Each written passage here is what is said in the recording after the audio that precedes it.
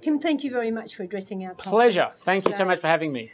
You said that we face in Australia an increasing threat of extremism and Islamism in your speech. Yes. How do we cope with that? And are we coping with it?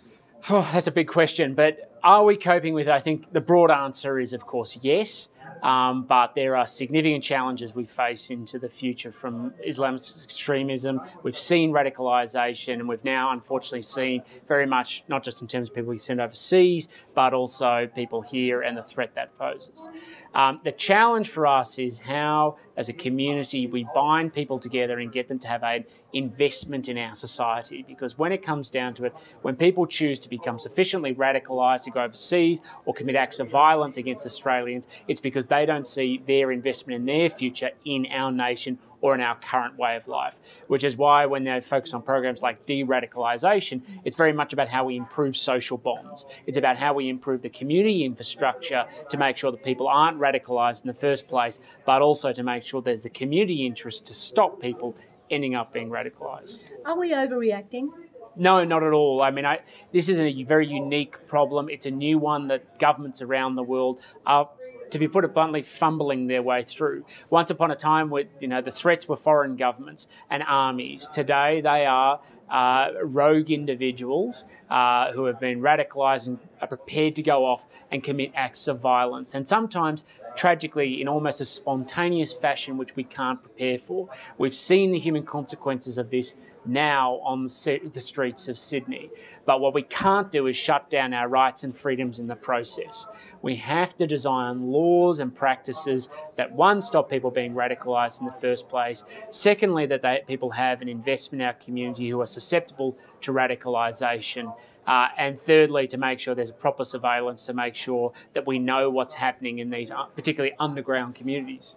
Is there a danger that governments can go too far, interfere too much in our human rights in reacting to extremism, terrorism, Islamism?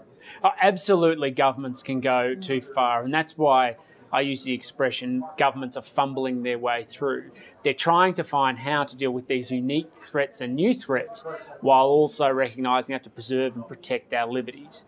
And what we've seen more and more is laws that probably go too far, then governments are reviewing them after a short period of time and seeing whether they're still necessary to achieve the objective they are, or whether there are necessary safeguards to ameliorate the consequences and make sure law-abiding citizens are not caught up with. That goes on in terms of, for instance, the data retention laws we now have, control orders that operate on individuals should they be suspects of terrorism, and all the different arms of the security agencies and national security that is necessary to keep this country safe. There's no perfect answer. We're not alone in this, and we have to be vigilant to make sure that if either governments don't overreach or if they do, that those proposals are pared back. Of course, the human rights issue for many Australians is the human rights of asylum seekers kept in detention. Yes. Is that an intractable problem? It's an intractable problem because so long as you have people arriving by boat, whether we like it or not, the perception amongst the Australian community is that the government has lost control of the process. Australians have no issue with accepting asylum seekers, none. The issue is making sure that it's based on need in a neat and orderly fashion and that people pass health, security and identity assessments. What we've done is put people in detention centres. There's nothing wrong with doing that for short periods of time while we get through those basic checks. There is a problem when people are in detention for periods of 2 or 3 years, where people are denied their capacity not just to live their lives freely, but to express themselves as an individual. Because what detention centres can do is, over long periods of time, dehumanise people. Take the habit and routine out of life for people to be able to go on and be not just constructive individuals while there, but also constructive individuals when they leave. And we have to think much more closely as a society about what we're doing to people in detention centres, particularly the legacy effects that then have an impact on their capacity to be successful new Australians and then go on and achieve their Australian dream. So in your conversations with the government, yes, what is the Human Rights Commission and Tim Wilson saying behind closed doors? Behind closed doors, if I'm saying behind closed doors, I'm not about to say to you on camera.